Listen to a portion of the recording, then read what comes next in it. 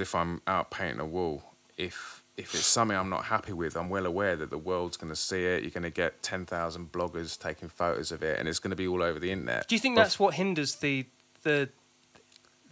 journey for you? Like you're saying, the perfectionism. Do you think that adds weight to those? Yeah, I don't want anything out there that I'm not super proud of. KILLA podcast. KILLAofficial.com. You need the KELA app. 24/7 mini documentaries, podcasts, live shows, DJ live streams, top fives, subscription packages, plus products for all your podcasts and street culture sports. Download it from the App Store for free today. Instagram UK Frontline.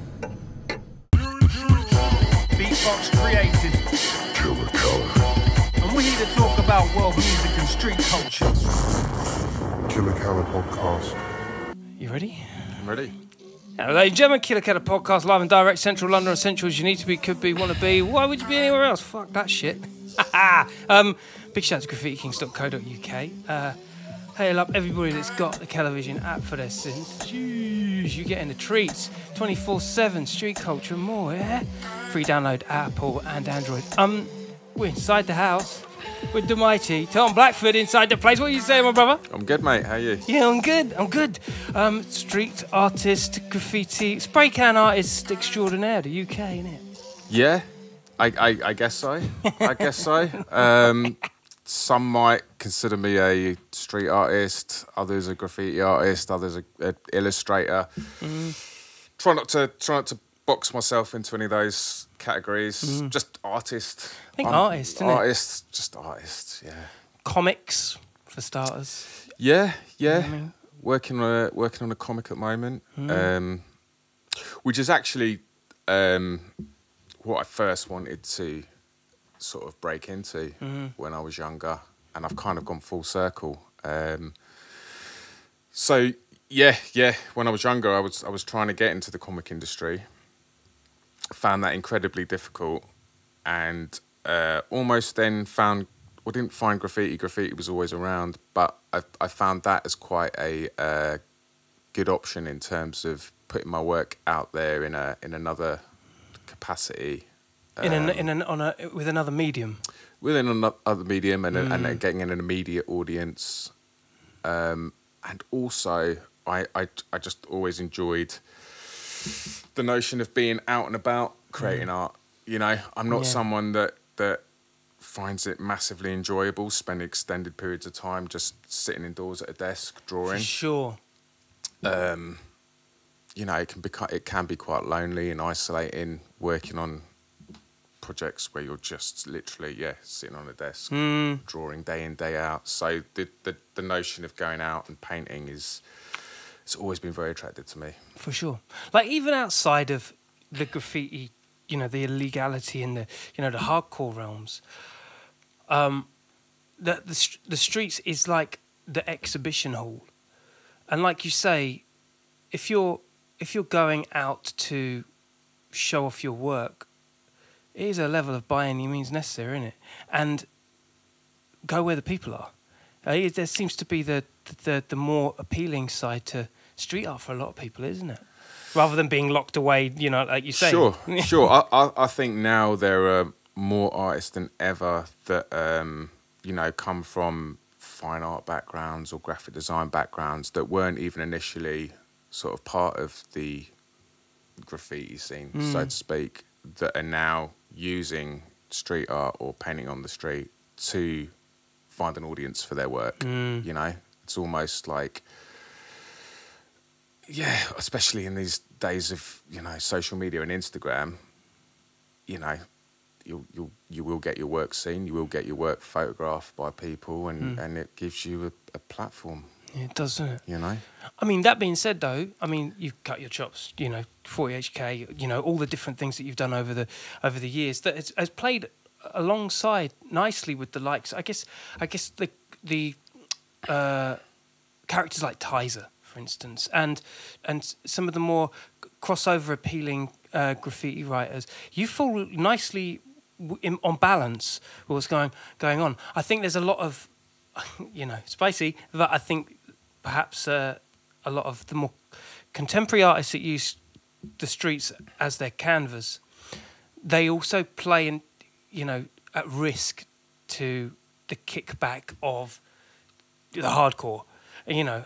And recently, you know, I've been seeing a lot of like dog shit, you know what I mean? And from people I don't know, you know. I think London's always had this thing where like, and maybe it's different in other European cities. I can only talk objectively of what I've seen growing up in this scene, is that there's always been a massive illegal divide in the sense that like, and I think that's changed actually. I think when I was growing up, mid-90s, just getting into graff, and or whether I was doing it or seeing it in the magazines, there was more of a case, I think, in the 90s of, you know, you'd have the same graffiti writers doing productions, you know, full-on productions in halls of fame that were also involved in the illegal side.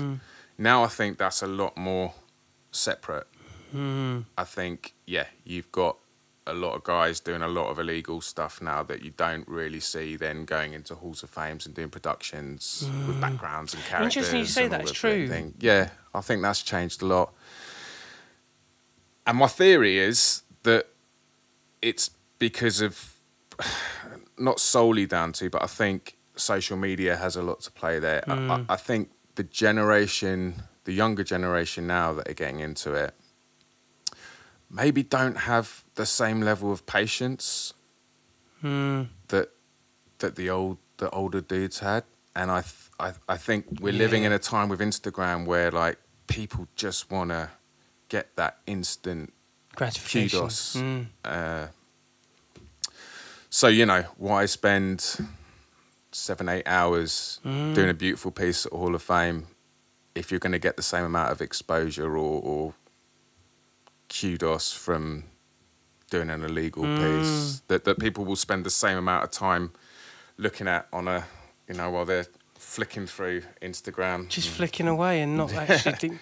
Yeah, you're right. I can't remember who I was speaking to about this, but there's also the argument that perhaps street art took the style away from the hardcore graph as well. No, I'm not saying for a second that there ain't any style out there, but what I mean is like when you look at the 80s and 90s with full-blown production, you know, you see those pieces by No Limits or Prime and all those kind of top-to-bottom like walls that were done on Trellick, top-to-bottom trains, you know, which is obviously like the high echelon of like, yeah, I definitely want to do that, you know, preferably in New York kind of conversation, but that has kind of been relegated. And you see a lot of street art that really do take up a lot of space, and because it's deemed street art, they have more time to be intricate and, you know, go with the flow. And sometimes I feel like maybe there's a lot to be said there for people that, you know, that for graffiti to not have those values in the work. And I think maybe street art might have something to do with it. I think, well, for me, when I started painting seriously, I got into it quite late. I was already in my sort of mid-20s. I've been like, you know, tagging and messing around with graff before that. But when I started painting, it was predominantly with people like names like Skyer and Fex, yeah, nice, and Ebsky, and they'd already kind of been around and were, you know, done their thing. They were all like sort of 10 years older than me, and me painting with those guys was like I was very quickly having to sort of up my game in terms of becoming technically proficient. And so, yeah, I was predominantly doing productions with those guys for a good few years, and I was doing characters. And by the way, you nail characters, dude. Thanks, man. Well, it comes from having always been interested in being an illustrator. And so when I jumped into doing big paintings on walls, it was an extension. I wanted to extend my illustration work. I think that's where my strength was. I've messed around with letters, but the character stuff was, I felt like a little niche that I could carve for myself. So I was the character bitch, definitely, for a good few years. Yeah, but you got letters too, man. Like, you know what I mean? Like in terms of all-roundedness, I feel like you've. They're two kind of very different disciplines in terms of like. So if I go out now, I've got all these separate factions. So if I go out now on my own and I want to do something on the street, that's me. I don't know if you want to call me a street artist or not. I'm just out there using the streets and using spray paint as a medium to create my illustration work or to paint a character or whatever. Then I've got the side of me that does feel more like a graffiti artist, and that's when I paint with my crew and we'll do, we'll paint letter pieces together, and then that's when I won't do the character stuff. I'll be like, okay, I'm wearing this hat today. I'm just enjoying painting letters and all of that. And then I've got the kind of illustration side. So I mean, I'm a full-time artist. I do it for a living. So when I'm not out there doing that, I'm at home and I'm currently working on this comic. So yeah, it's just like different hats. That's why I don't like to be pigeonholed as a. No, I see you as very much an anomaly. In this world where, at the moment, there's certainly like this graff and street art divide that is. I mean, I wouldn't want to create the narrative here. You understand? This is totally from a perspective of seeing it, but it does feel like. Well, I think street art now as well is like when street art started really blowing up here, it was very much like early 2000s, very like Banksy, people that were inspired by Banksy and a lot of stencil art and stuff. So street art then was kind of defined as people that were doing stencils and paste ups and all that stuff. I feel like now it's kind of like, there's so many. It's all one and the same almost, isn't it? Yeah, there's a lot of blurred lines. A lot of like people that are just really good muralists and painters, and I don't know if they're interested in being defined as street artists. I think it's more sort of the audience that creates these titles. I mean, I'm okay with if you want to call me a street artist, I'm fine with that. You can call me what you want. I'm just an artist. I think it's quite hard to pigeonhole you, and furthermore, for your skill set. I've tried to not be pigeonholed. Like, yeah, exactly. That's part of my whole thing. It's like, okay, you want to call me a street artist, cool, but I'll then go out and do some graffiti, and then There's actually, that's a good point. I mean, Mir, he can do characters and he can do full burners, bubble pieces. But there's a different. His stuff, the stuff he was doing with Solo and Dane. Oh, the VOP stuff. The VOP stuff, and the productions that like people like Score and Deck. Yeah. Those were the productions that I would see early on, where I was like, oh, the TRC stuff. Yeah. Wow, that was what inspired me. Those were the kind of things that inspired me to be like proficient at this shit. Just like really get to like how are these people doing these large scale things? That's interesting. Those were the walls that really fired me up. To not be able to diversify with the skills that you have would be totally denying the vastness of your abilities and going as far as you can. And I think anybody that I guess it just depends on the person, doesn't it? Like how far you and where.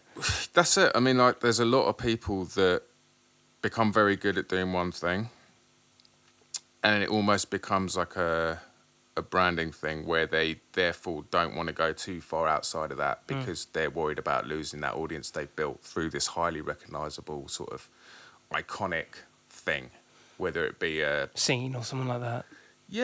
A writer that's pinned down an outline and then doesn't really stray too far from that in terms of letter styles. But what you're saying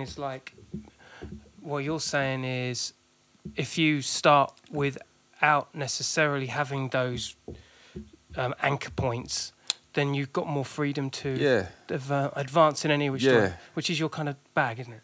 I guess so, yeah.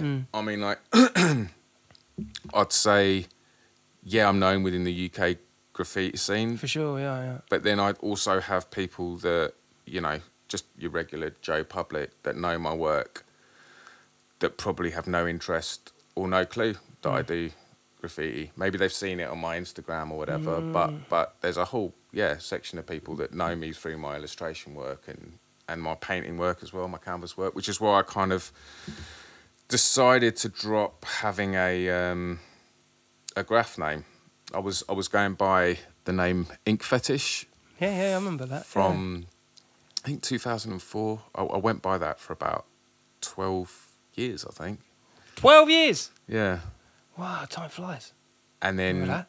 then decided that I wanted to scrap it just because I thought, you know what, just I'm doing this full time now. I don't want to be limited by, you know, I didn't have a name that was that was necessarily sort of had a street clout to it. So therefore, like, I felt like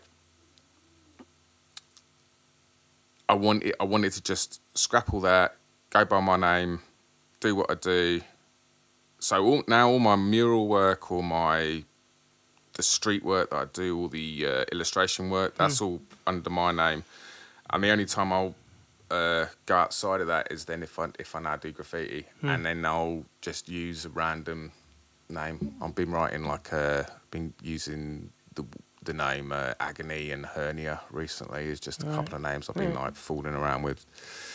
But yeah, I mean, this is kind of draws the question, like, what? Because a lot of people will be asking, like, well, how do you break and compartmentalise doing that and doing that, and where's the line drawn? And how do you become successful in any one of those things if you're delegating so much to so many different? Yeah, it's a balance, man. It's not easy. So it's like, I find if I'm doing, say, commercial work, where I'm doing commissioned illustrations or mural work,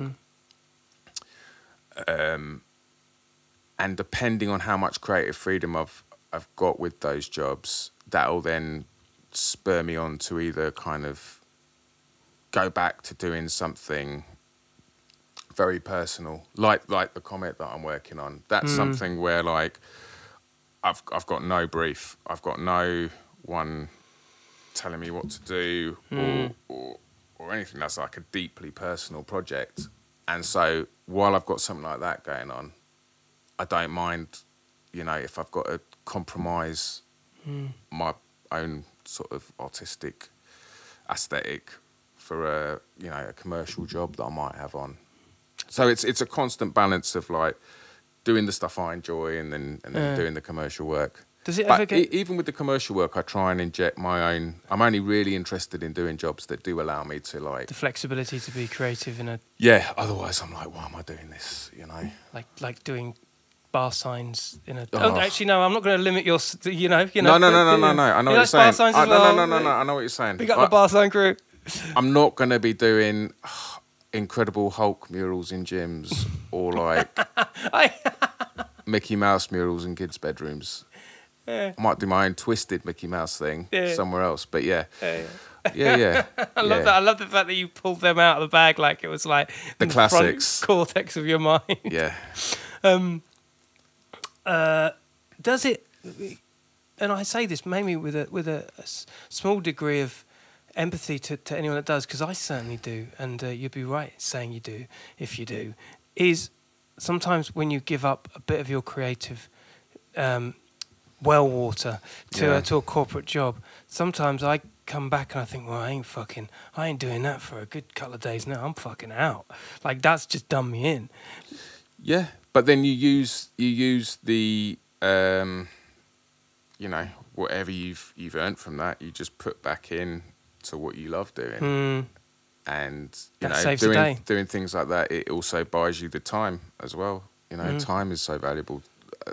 As I get older, I realise that as well. So, you know, anything that gives me the freedom to then not have to worry about work for a bit, and concentrate on the personal work. You know, I can't afford to turn that down. You know, It's a balance, isn't it? yeah, It's a balancing act. it's a constant balancing act, and I feel it's got easier for me as I've become more established as well. I can pick and choose a little bit more now, which is nice, and I do feel like I've got a number of people that do come to me specifically because of what I do, rather than just being a spray can for hire. Yeah, you've got a style.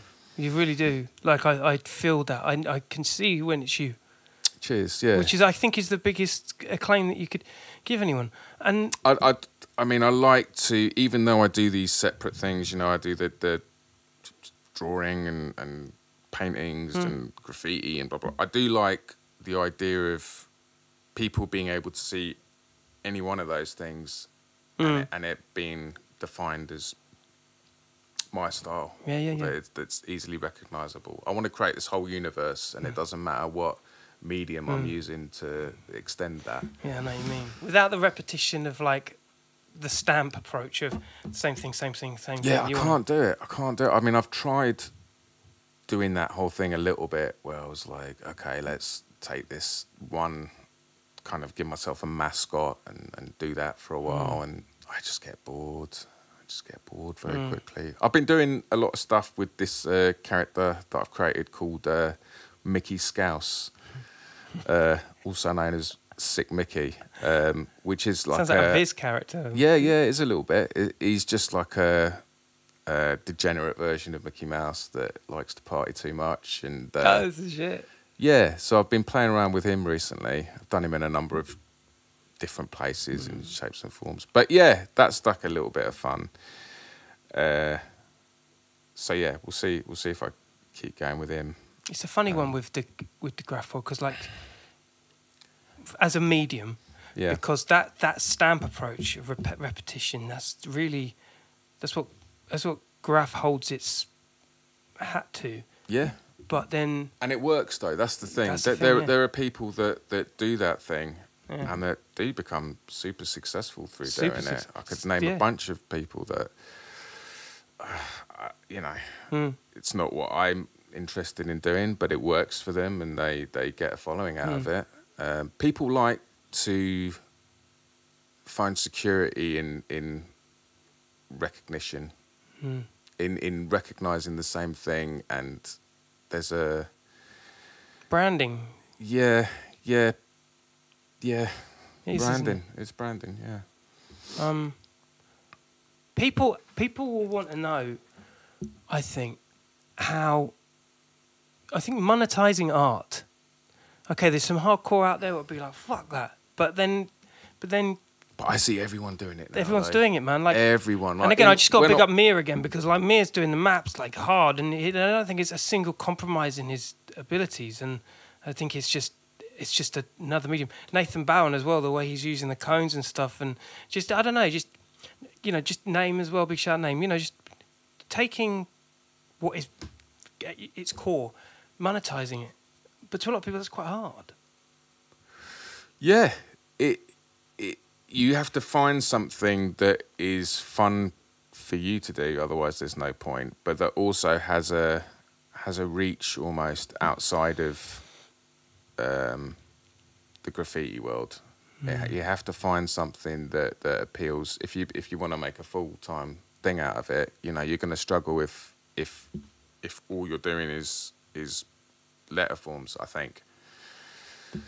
That only goes so far in terms of like broad appeal, unless you're someone like Scene or even someone like Cope 2, for better or worse. I like the idea of that. Let the artwork do the talking.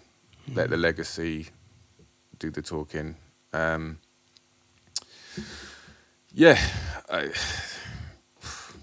there's a lot. Short, life is short. Yeah, life is short, and I think even now there are people on Instagram that I was having this conversation with a dude the other day, and it's like it's not even good enough now to paint an outstanding piece of work. You've got to make a video charting it. You got to do a time lapse. You got to edit it. You got to put some funky music. And if you can dance in front of it Yeah, too. You know what I mean? Yeah. So there's all these separate factions now that go with trying to like have a platform for yourself. So almost like you got to make yourself into a TV type celebrity. Do you know what I mean? The attention is the currency, isn't it? People's attention. Yeah, that's it, man. That's it. How long can you engage? How long can you grab someone for in this age where it's so easy just to slide up and you know, Tinder the shit out of your art. Yeah.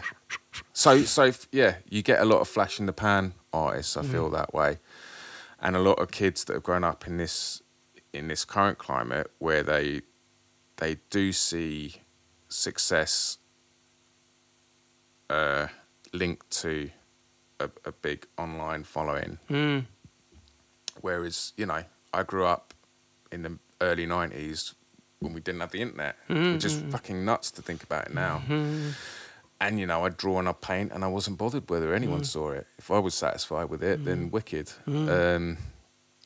So now, yeah, it's kind of, things have lost their intrinsic value, I feel. And, you know, the stuff that's getting created today, I almost feel like it's going to take another 10 years before that stuff is almost appreciated, because everything's going so fucking quickly. Well, not you think nostalgia will play a part in Yeah, people's I appreciation? hope so. I think that's what we've got, like cream always rises to the top kind of philosophy. I think if you don't try and hold on to that, then you can quite easily get lost in all the bullshit and hype that comes with trying to elevate yourself in any means outside of just creating and having fun with what you're doing. Yeah, I know what you mean about cream rising to the top and cutting through the noise. Sometimes it feels like you've got to go that extra yard to just drum up, especially at the start of anyone's career. It's like, that's one thing that graffiti has taught me, is like how much noise can you make to the point of it's like at a risk to your livelihood or the career that you're setting a path at. Because ATG are a great example. Like, big up Jan, rest in peace, and obviously, you know, Panic. Went to school with Jan. Did ya? Yeah, he was a couple of years below me, but yeah, and the Oh, amazing, yeah. right at the beginning when he was putting that crew together. So yeah, that was pretty nuts seeing how quickly, you know, clothing, fucking club nights. But they're a good example of a crew that maybe like, you know, went out and did a whole load of stuff, made a massive splash, big impression, and then created this platform for themselves where then they're able to venture off and do other things. But they've got an audience that might have, you know, followed them through that street level approach through to doing more sort of commercial stuff. Grassroots level, yeah. Yeah. They're a good example of a kind of, modern day crew that really took advantage of the time they were and all the living amenities in. that were available. Yeah, totally. Yeah, 100%. Do you think that puts a risk at... Because, you know, you go and check out, oh man, there's fucking loads of writers. And big up all the writers out there right now, because there are some amazing ones, which are also quite happy in a non-compromising way to do a map or to do a canvas or to sell. People are a lot more sort of open to commercialising their self or branding themselves these days. Whereas when I was coming up, it was like, oh, you know, you're a sellout and all of that. I think that was very much like a 90s thing almost. And like when I was starting to become not known, but heavily involved in painting regularly and stuff, you could see, because of the advent of street art, I guess, that had definitely become less of an issue, and you could see everything slightly shifting and changing. And there's always going to be the hardcore writers that are very much against that, because it goes against their whole ethos, and I get that. But you know, there's always going to be those opposing the people that think that it should be a completely purist thing, and those that are kind of more open-minded about it, maybe, and pursue their art through it. Yeah. Exhibition halls and things like that, I feel like they're slowly becoming relegated pretty quickly, or at least, you know, old guard compared to, you know, I love going to a Hall of Fame and watching people paint for a period of time.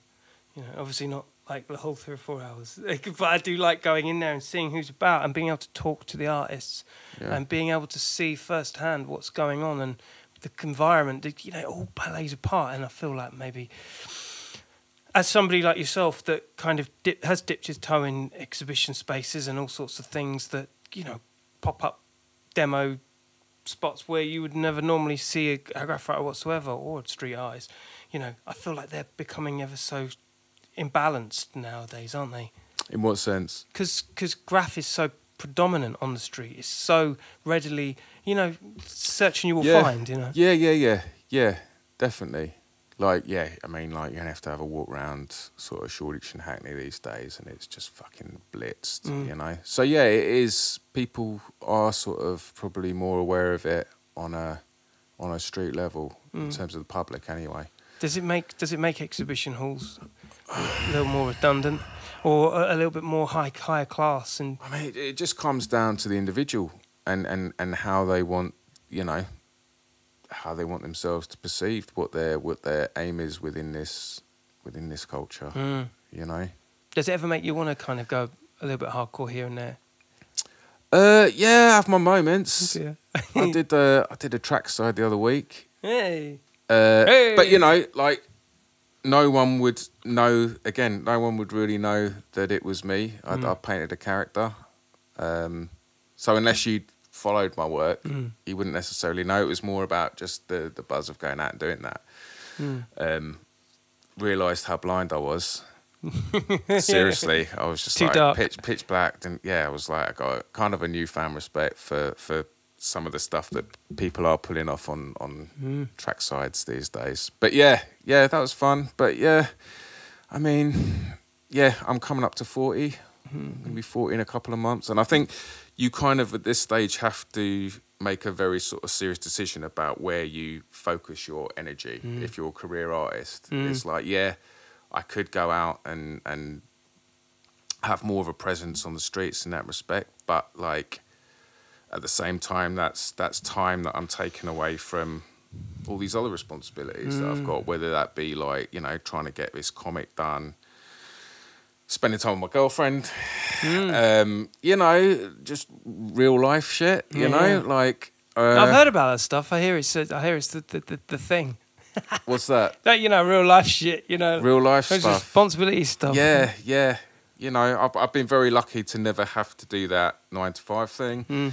I don't have any kids, so I do have a certain amount of free time. Which is important to me. It's always been massively important to me to be my own boss in that sense. And yeah, I feel like that age I'm at now, it is like, where do I really negate my time and my efforts? Do you know what I mean? Yeah. You know, should I go out today and do a letter piece in a Hall of Fame, or would that time be better suited staying at home and working on this, or you know? But you've got to have had your 10,000 before you come to this. Explain. I mean, without giving away too many of your secrets, because you are fucking, you know how to handle a can, and you know how to handle a wall. Like, come on, like, you know, 40 years, almost 40, right? So how do you go about it, particularly in the dark, for instance? Like, you know, that must change the whole, you know, your whole sensory, you know, the thing you know is suddenly not there. But like, how do you go about painting a character?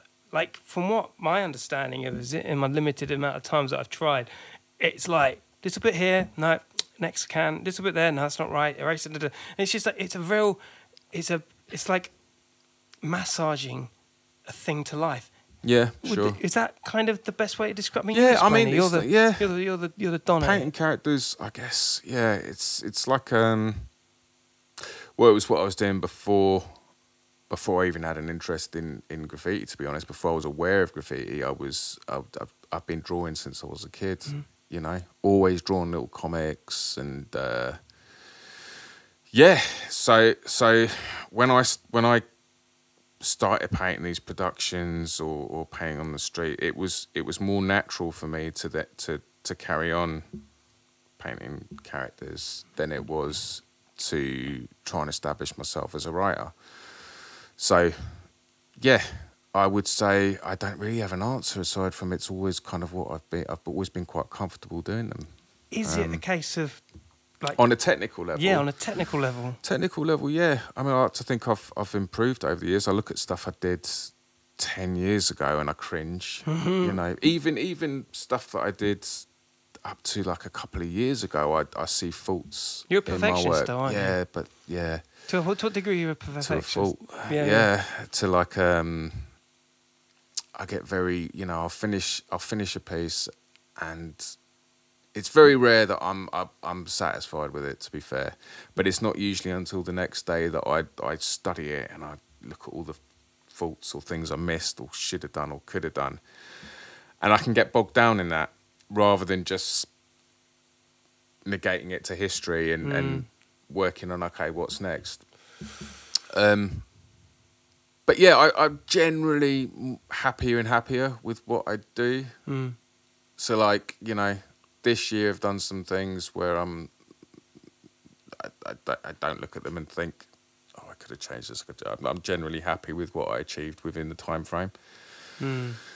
Does the corporate side of it give you a buffer whereby the burden of perfectionism I should is off mention, your when I hands? say corporate, I don't do a whole load of corporate stuff, really. When I say corporate... See, I said the C word. You see what happened there? All of a sudden, it's like, hold on. Wait a minute. Let's say commercial, because I do a whole bunch of stuff just for private... What's wrong with corporate, for private clients. Yeah, but corporate, to me, means you're working for big brands, which generally I don't do. I'll work for... individuals that are a fan of my stuff. They'll get me in to do stuff, whether that be... I don't doubt there's an abundance. But whether it's commercial or any of these... Yeah. Does it create a buffer which allows you to remove the emotional attachment to something, so where it goes, okay, that line is a little bit of a... And the geezer's behind you. No. Yeah, but I like that. No, I still really? put just as much effort or... No, not so much on an effort level. I'm talking more like on a... You are a perfectionist. Yeah. And sometimes that can, like you say, to your detriment. But if you're standing looking at something and you go and have a coffee and you come back and all of a sudden you're seeing it in a different light and you think, oh, that needs to be fun. Is it not good that you're, okay, actually, you know what I mean? This isn't, they've already said it's cool, so I can draw a line in the sand. That must be... Really? No. Would you whitewash the whole thing again if you weren't happy with it? I quite often... I'm kind of slightly known for it as well, because I'll do a piece, go home, and then there'll be like the smallest thing that I'll notice that no one else will ever notice, but it'll be enough to make me go back and just make that little change. And as ridiculous as it is, I'm always glad I did it, because I know that if I didn't, that I'd forever look at that photo and regret not having tweaked this or that. Even if it costs you 25 quid in a cab. But the irony is that in 4 years' time, I won't even be thinking about it. I won't even like that piece. But yeah, as I go, everything I do, I've got to be happy and proud with. Even if it costs you 25 quid in a cab to go back to a place just to make sure that it... A £25 cab? Yeah. Yeah, fuck it. Really? Yeah. See, that's dedication, you see. You know what I mean? That's some dedication and shit. I've got to take my hat off to that, because that's fire. Yeah, a bit of mental illness as well, probably. But yeah, dedication. But it's also value for money. Do you know what I mean? Yeah. That's cool. Yeah. I mean, we've all got to be... I am, on the other hand, jealous of artists that do just go out and have a whale of a time painting and then don't really, give a fuck and or maybe they do give a fuck, but not to the extent that they get super bogged down by it. But yeah, there's a freedom to not caring too much as well. Do you get bogged down by it? I miss out on a bit. Yeah. Like painting for me, I do take it I do take it very seriously. You know, some people treat it as more of a social exercise where it's like, you know, let's go out and have a few drinks, have a few spliffs, have a laugh. I love that. Yeah, there's an element of that, but I want to, you know, like the painting is the priority at the end of the day. Yeah. For sure. Yeah. Yeah. And I think that's kind of where I was coming from with the question. What did I say? It was more, you know, the mental side of these things. And if you've always got that looming, that kind of thing, then compartmentalizing all the different emotions and creative outlets and all that thing at the same time, that's a lot of place to be spinning, you know, whether it's a comic or whether it's... Because the critical eye that you have, I mean, in a good way, must be a lot of undertaking, a lot of energy. Yeah, well, the thing is, if I'm working on a project like this comic, for instance, like that doesn't have to see the light of day for an extended period of time. So, like, I can tweak that and sit with it for as long as I want. Whereas if I'm out painting a wall, if it's something I'm not happy with, I'm well aware that the world's going to see it. You're going to get 10,000 bloggers taking photos of it, and it's going to be all over the internet. Do you think that's what hinders the journey for you? Like you're saying, the perfectionism. Do you think that adds weight to those? Yeah, I don't want anything out there that I'm not super proud of. Yeah. So, yeah, that's just me. That's just me. So sometimes it is nice to be working at home, whether it be on a canvas or a thing where you can get it just right. Do you know what I mean? Yeah. Whatever that means, whatever just right means. Yeah. Who knows? It's my little neurotic edge. Like, I'm the biggest, you know, I'm the biggest Slash fan, right? And I know he doodles on the guitar. I know it's not to everyone's fucking taste. And a lot of people won't even like Slash on this podcast. To him, no, it's just such a given that he's just this dude. Right. He exists in an entity, and maybe he's just doodled all his life, but he makes it look easy. And I don't think for a second he probably does stress over it. Yeah, you know what I mean? sure. And it's not to everyone's taste, and he probably doesn't even want to appease that. But it's just him, and it's what people do. Yeah. And often I think to myself, wow, you make it look so fucking easy. Well, that's the key, I think. Yeah, to have that effortless sort of look to things as well. It's, I think you can tell when a piece has been... There's a kind of sweet spot where you can see where a piece has been laboured over maybe too much. You want to retain a certain energy to it as well. Oh, that's a good point. Yeah, I used to be super anal about, like, you know, every line being super tight and every fade being perfect. And I like to think now I'm a little bit looser with that stuff, and I actually prefer the aesthetic result of a piece that's just a little bit fuzzy around the edges, maybe. I think if we're getting really nerdy about it, do you know what I mean? Like, if we're talking about, you know, like cutbacks and all that stuff, it's like, yeah, I do like seeing a bit of roughness to my work here and there, kind of that human touch, because otherwise, the nature of a spray can is so wild and untamed. Like, I want to retain a bit of that, because otherwise you might as well be working digitally. Yeah. Do you know what I mean? Yeah. 100%. Like this iPad graffiti stuff that I see popping up on Instagram. It's just like... I don't trust it, almost. It's just horrible. It's like the complete antithesis of what it's all about. Yeah, because you just press a button and then pop comes your thing. It doesn't actually serve as a... I mean, fuck, like, what do I know? Creative? We'll see. I've never used the thing. Sure. But it's... But like even with my comic, this comic that I'm doing, it's all hand drawn, and that's almost quite an archaic way of working now. It's sick though. It's good. Yeah, because to me it's like half of it is the therapeutic act of doing it, and I just don't get that if I'm looking at a computer monitor 8 hours a day or whatever. It's just like I want to feel. Someone described it really well, the difference between working with a pencil or pen directly onto paper on a desk as opposed to using an iPad. And he said, I like to feel,